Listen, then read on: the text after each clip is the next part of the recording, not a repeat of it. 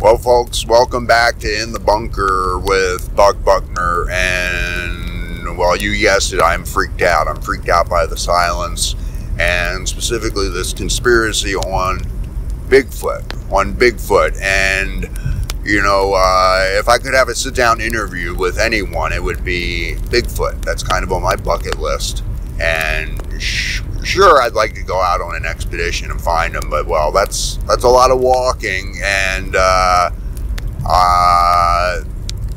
I would much rather, you know, maybe interview him, and that would be fascinating to me because, you know, Bigfoot has been around for so long, and think about it, you know, think about his name. I'm pretty sure it means builder, Sasquatch, he who builds, and that makes me think about the role that Bigfoot may or may not have played in building the pyramids.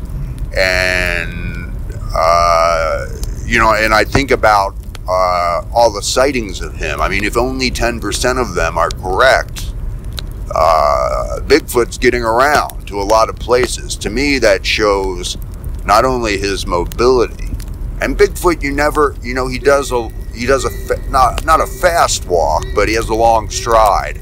So for him to be getting around so long, it really makes me think that, you know, nature is doing good to support a creature, not even a creature. I mean, what is Bigfoot? He's part, you know, he's almost part man, part mineral, he eats plants, I think. There's many plants that he eats.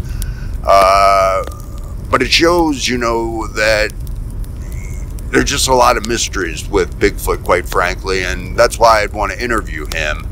And even if 10% of those sightings are incorrect, you know, or, you know, maybe people saw a squirrel or a bunny from a distance and they mistook it as a Bigfoot. You know, let's just be, you know, kind of exaggerate and say that 90% of those were, you know, false sightings. Well, 10% have to be real, and that's just a fact.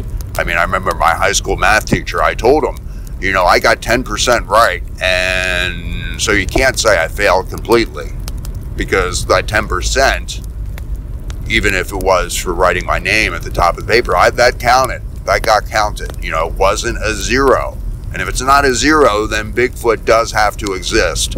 So, folks, it's a silent majority out there, quite frankly, in their conspiracy, and I think they're withholding information on Bigfoot, and quite frankly, that silence, that's why it freaks me out. People say, Buck, are you just a scaredy cat and afraid of the dark? No, I'm afraid of what's being hidden, and that could be useful, knowledgeable information for us to really, you know, well, that's vital information, quite frankly, and it's our right to know it. So, well, let's take one more campfire break here, and then we're gonna have another call in, open the lines, and this is Buck Buckner in the Bunker with Buck Buckner.